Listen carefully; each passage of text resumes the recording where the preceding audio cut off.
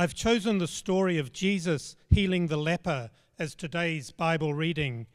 This man encountered Jesus in dramatic fashion, and I want to ask, do we meet Jesus when we come to church? And more especially, what about visitors to our church? Do they feel they have encountered Jesus? But first I'm going to digress a little and talk about Israel. A couple of months ago, my wife Yonju and I spent 16 days in Israel.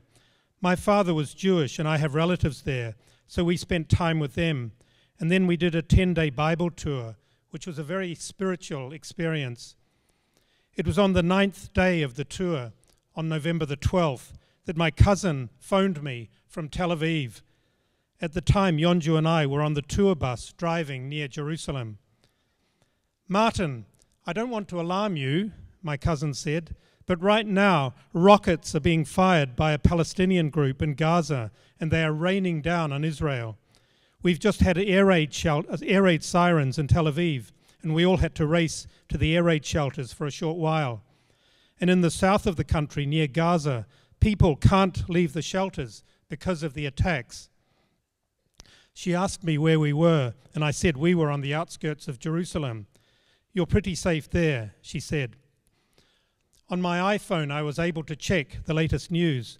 It turned out that overnight, the Israeli military had killed a Palestinian leader responsible for many terrorist attacks on Israel, so the rockets were a response to that.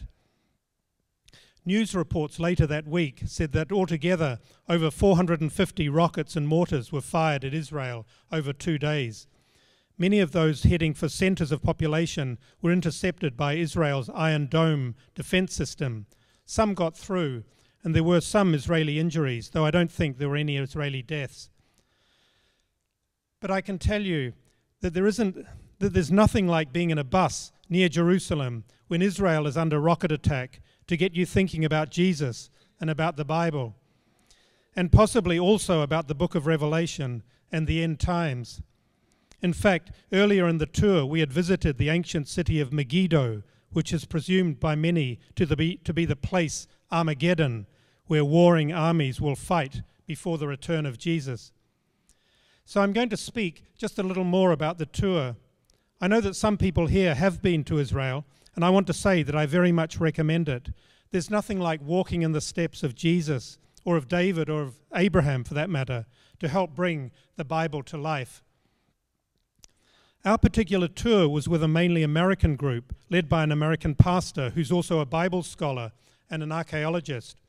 We also had a couple of Israeli guides, and on the first day, one of the guides, an older man with a South African accent, came up to me. He said he had heard I was one of several Australians in the group. "I used to live in Melbourne about 25 or 30 years ago," he told me. I replied that I live in Melbourne. "I used to live in East Doncaster," he said. I live in East Doncaster," I told him, and I asked him what he'd been doing here. He said that he was one of a group of businessmen from Southern Africa who helped launch Nando's Chicken in Melbourne. So as well as treading in the footsteps of Jesus, you also meet interesting people on these tours. Many people are put off from visiting Israel because they regard it as a dangerous country. It's surrounded by enemies, and as we ourselves experienced, they do sometimes attack. But I have to say that we never felt ourselves in any danger at all. At the end of our tour, one of our Israeli guides made a short speech urging us to tell our friends to come and visit. He made a point of highlighting the rocket attacks that had occurred during our tour, and he noted that we had always felt absolutely safe. And I can say that travelling around Israel really did feel very much like travelling around any European country. The Australian Jewish Association recently wrote on its Facebook page, "If someone asks if visiting Israel is dangerous, we always answer honestly, yes, it is. The real danger you have to worry about is the food.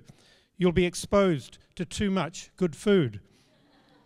And I can confirm that the food in Israel is absolutely marvellous. As my cousin told me, no restaurant will survive long for Tel Aviv if it's not serving food of the highest standard. But back to Jerusalem. It's an absolutely fascinating city, and 5 of the 10 days of our tour were spent there. Jerusalem is a special city because God lives there. I know that God is in Melbourne and Montreal and Manila and everywhere else, but Jerusalem is different. Psalm 132 says, "For the Lord has chosen Zion," which means Jerusalem. He's desired it for his dwelling, saying, "This is my resting place forever and ever. Here I will sit enthroned, for I have desired it." During our Israel tour, we visited the Mount of Beatitudes beside the Sea of Galilee, where Jesus is believed to have delivered the Sermon on the Mount. It's a grassy hill with space for thousands of people, shaped a little like a natural amphitheatre. Our tour leader walked to the bottom of the hill while we all sat near the top. He began reading aloud from the Sermon on the Mount, and we could all hear it perfectly. In the Sermon on the Mount, Jesus too recognized Jerusalem as God's city. In Matthew 5, he said, "But I tell you, do not swear at all, either by heaven, for it is God's throne, or by the earth, for it is his footstool, or by Jerusalem, for it is the city of the great King." Jerusalem features in much biblical prophecy. The prophet Isaiah predicted that the Israelites would return from exile to live in Jerusalem, and many Christians believe that the establishment of the State of Israel in 1948 and the complete capture of the city the complete capture by the Israelis of Jerusalem in 1967 suggest that the return of Jesus may not be far away. On our tour, our guide told us about an interesting prophecy. The Golden Gate, also known as the Eastern Gate, is one of the 8 entranceways to Jerusalem. According to the prophet Ezekiel, "Then the man brought me back to the outer gate of the sanctuary, the one facing east, and it was shut. The Lord said to me, 'This gate is to remain shut. It must not be opened. No one may enter through it. It is to remain shut because the Lord, the God of Israel, has entered through it.'" Thanks to these verses, both Jews and Christians have traditionally believed that the Messiah will enter Jerusalem through the Golden Gate. And because it faces the Mount of Olives, it is almost certainly the gate that Jesus used when he entered Jerusalem on a donkey, shortly before his crucifixion. Christians have traditionally believed that when Jesus comes again, he will pass through this gate. But according to our guide, when Muslims conquered Jerusalem, they were aware that both Jews and Christians expect the Messiah to arrive through this gate. And so, perhaps for this reason, they sealed it to stop the Messiah's arrival, and it remains blocked today. It's interesting that Ezekiel, writing more than 1,000 years earlier, had said the gate would remain shut. And one more prophecy. The Feast of Tabernacles is one of the great Jewish feasts decreed by God in the book of Leviticus. It's normally held in October, and the prophet Zechariah wrote, "Then the survivors from all the nations that have attacked Jerusalem will go up year after year to worship with the King, the Lord Almighty, and to celebrate the Feast of Tabernacles. If any of the peoples of the earth do not go up to Jerusalem to worship the King, the Lord Almighty, they will have no rain. If the Egyptian people do not go up, they will have no rain." Now each year, a large Christian group in Israel called the International Christian Embassy organizes a huge celebration for the Feast of Tabernacles in Jerusalem, with thousands of Christians attending from more than 100 countries. This October, just a few months ago, a group of Egyptian Christians came for the very first time, and according to a report of the celebration, quote, "As they stood on our stage in Jerusalem praying for the nation, it started raining in Egypt. And when they landed back in Cairo, the country was inundated by unusual heavy rains to the point that schools and businesses were closed." Now, I did some online Googling to see, is this report really true? And sure enough, there were reports from Cairo in late October of torrential rain in the city, leading to some flooding and even to some drownings. So I'll leave it to you to decide whether this was a happy answer to Zechariah's prophecy. On our way to Israel, we stopped in Korea for a week to visit Yeonju's family. On the Sunday of our stay, I attended a worship service at the Seoul International Baptist Church. This church is part of the American Southern Baptist Convention, and the pastor, Dan Armistead, is from the US. although the congregation come from many countries and many denominations. It turned out that he was about to leave Korea after 12 years as pastor of the church, and in his sermon he quite bluntly gave his thoughts on the state of Christianity in the West. In particular, he said he was concerned about the decline of religion in the US and elsewhere, and he has started a new ministry that he calls Church on the Edge. He said this is the description friends back home sometimes used when he told them he was pastoring a church in Korea. He has a website that he started just a few weeks ago titled Church on the Edge, and in particular, he's calling for a return to the values and teachings of Jesus. I was very impressed by what he had to say, so I sent him an email telling him so, and I've had some correspondence with him. At the church service I attended, he spent some time quoting from an article he'd read online and that he thought important, titled, Why Millennials Leave the Church.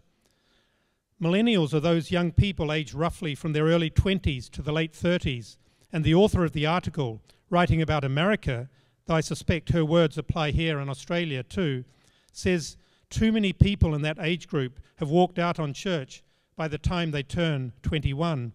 And she writes quite bluntly, do we offer more coffee? Do we hire a pastor with more tattoos? Hello, friends. The reason we're staring blankly back is that, frankly, we're insulted. We don't want coffee. We don't want multicolored stage lights. We want Jesus, and we can't find him in your churches. Now, I do have to interject here. There's nothing wrong with coffee in church. I happen to know that Josh, our young adults pastor, is a fan of good coffee, and I am too. I remember when I was a new Christian here at TBC, our pastor back then, Graham Nielsen, urged me to do some studies at a theological college. People in this area are well educated, he said. If you're going to talk to them about your faith, you need to know what you're talking about. And I think it's something similar with coffee. Here in Melbourne, we have excellent coffee, and people know and expect it. So I do think we need to be serving good coffee, not something inferior. But the point is, we should not make a big deal out of it. And on the other hand, we should be making a very big deal out of Jesus. And visitors to TBC should be able to find Jesus in this church. Now, I personally have no doubt that Jesus is here at TBC. I meet him here.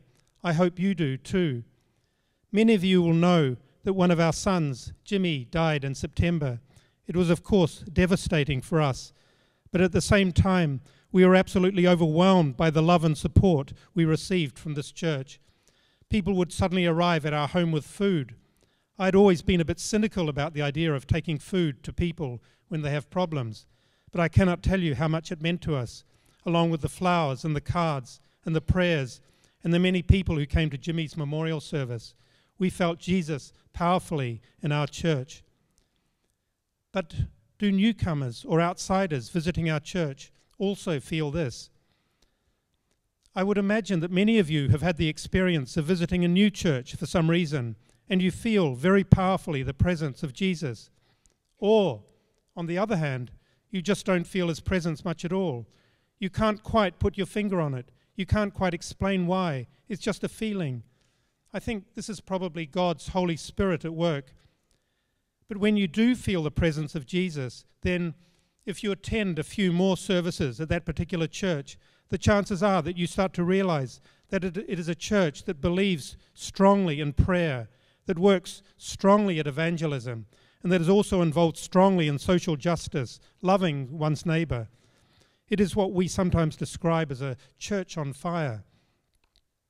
I know we are engaged in all these in our church, prayer, evangelism, and loving our neighbors. But are we a church on fire? Do outsiders feel they are meeting Jesus when they attend our services? What is a meeting with Jesus like? During our Israel tour, we drove through Judea and Samaria, also known nowadays as the West Bank, and we stopped for a couple of hours at the ancient city of Shiloh in Samaria. It's near here that Jesus met the woman at the well, which is featured in John chapter 4. You'll recall the story. It's a very dramatic encounter. It was around noon, and Jesus, weary from his journey, stopped beside a well. A Samaritan woman arrived to draw water, and Jesus asked her if he could have some. She was startled that a man, and a Jewish man, should speak to her. Then he tells her that she needs the water of life, and he shows that he knows she has had 5 husbands. At the end of the story, the woman returns to her town and eagerly tells all the people there that she might have just met the Messiah. I think from this story we learn that an encounter with Jesus will often not be at all what we expect. It might point us to our own sin, and then it could send us out to proclaim his name. This is so dramatic. How wonderful if people coming to our church could encounter Jesus in the same way. In the online article I read from earlier about why millennials leave the church in America, the author continues, "We don't want social circles. For generations, the American church was more of a social institution, like a country club, than anything. We don't need that. What we're looking for in religion is an experience so real, so gripping, it knocks us breathless. We want our lives to be overturned. The world is cruel. We battle with fear and hurt on a daily basis. We tread water, desperate for the answer to life. We want something that will finally give us the answer. We crave the divine. We crave something infinitely beyond human. We crave God." Now, this author is asking a lot, though I personally don't think she's being unreasonable. I think many visitors to a church feel the presence of Jesus especially strongly when they find that the church is actively involved in reaching out to helping others, loving our neighbours. In our Bible passage, Matthew chapter 8, we read, "When Jesus came down from the mountainside, large crowds followed him. A man with leprosy came and knelt before him and said, 'Lord, if you are willing, you can make me clean.' Jesus reached out his hand and touched the man. 'I am willing,' he said, 'be clean.' Immediately he was cleansed of his leprosy. Then Jesus said to him, 'See that you don't tell anyone, but go, show yourself to the priest, and offer the gift Moses commanded as a testimony to them.'" Now in those days, lepers were isolated and excluded from the general community, including from their family and friends. They were outcasts. No one touched them for fear of contracting their disease. Jesus' touch may have been the first physical touch this man had received for many years. As disciples of Jesus, we are called to follow him. He is our teacher and guide and model for the way we should live. "As the Father sent me, so I sent you," Jesus told his disciples, and that now includes us. We are to be his hands in the world, to reach out to others with love and compassion. It may not mean physical touch, but still we can touch others with kindness and compassion in many other ways. And surely visitors to our church should be able to recognize this about TBC.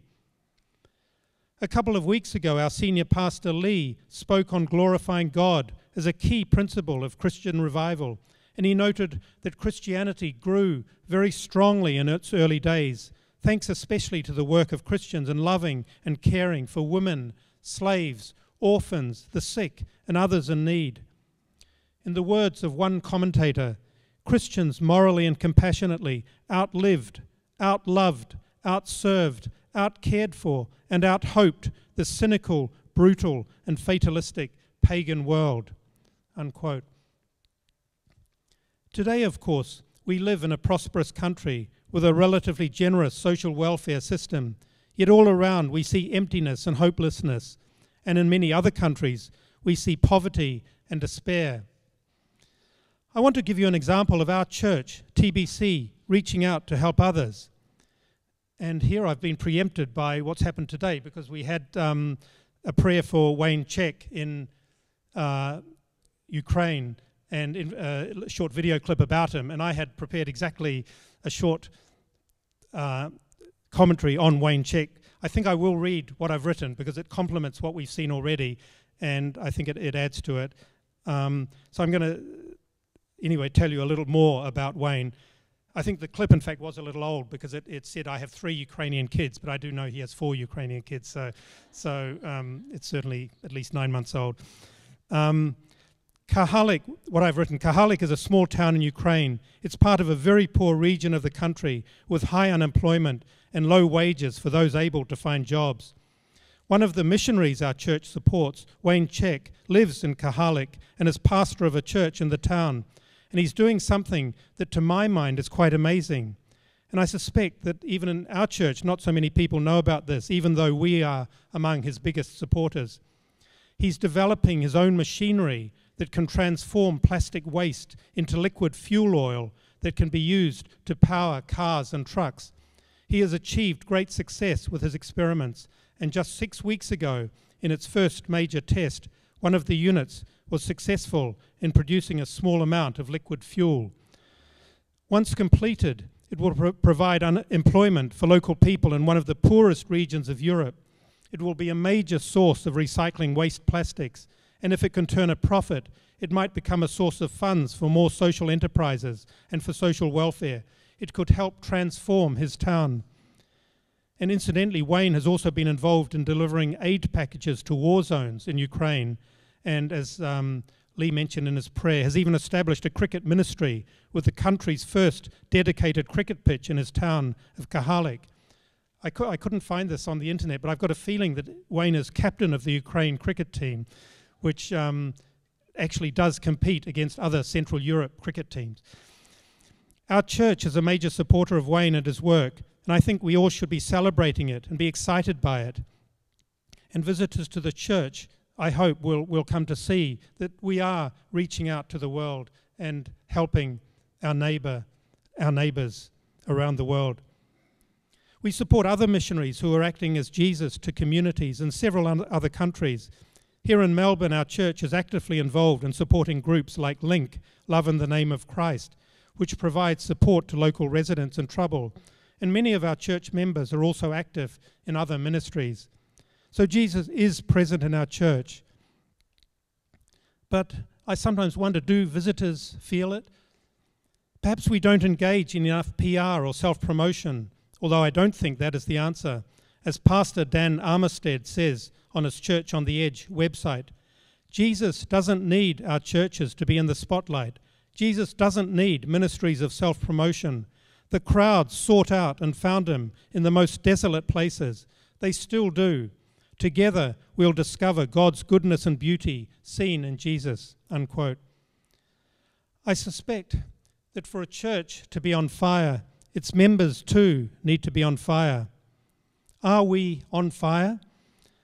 A year ago, I delivered a message here at TBC, and I called on our church members to pay attention to 6 points in order to build our church during 2019.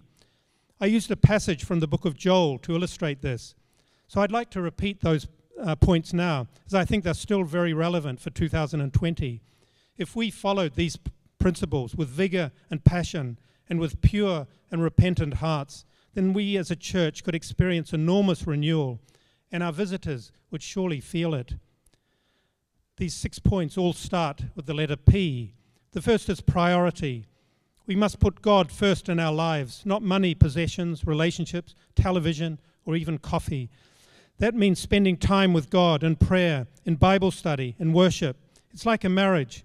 Husbands and wives need to devote time to each other in order to maintain and strengthen the relationship, and they need to spend lots of time with their children. So too with God. The second point is prayer. I believe we must pray more as a church. Look at any church that is growing, and the chances are you'll find that corporate prayer, regular prayer as a church, is at the heart of all its activities. It's good news that we are starting a regular Sunday evening prayer meeting this year. I believe this is something we should all welcome and something we should all attend. We are God's church. He wants to bless us. I think He might be waiting for us to cry out more to Him as a church. So here is our chance. The third P is prepare. Prepare for the return of Jesus. That was certainly one of the things that came to mind when we were driving near Jerusalem and learned that rockets were raining down on Israel. What do I mean, prepare? To me, waiting for Jesus should involve a kind of living in the moment state of mind. I mean by that, be conscious with all our senses of what is happening now.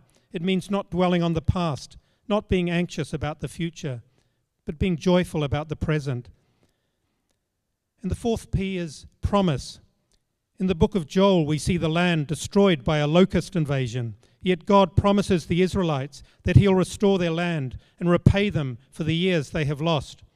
We see this again and again in the Old Testament. No matter what trials you are going through, you can rely on God's promises. The fifth P is personal relationship. When we put our faith in Jesus, we receive God's Holy Spirit poured out on us as forecast in the book of Joel.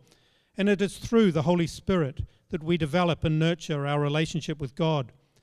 God wants to bless us, and he does so as we develop and strengthen our relationship with him. And so we start to find purpose and meaning in our lives.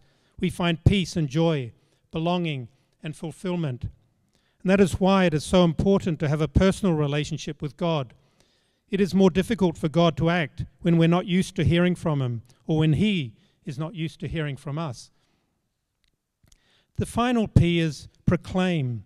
The stark message of Joel was that God is judging us. However, through his grace and thanks to the blood of Jesus, many of us have been saved. But there is still a multitude of people who need to hear the message of Jesus. So, in conclusion, let me repeat what I said last year, updating it by 1 year.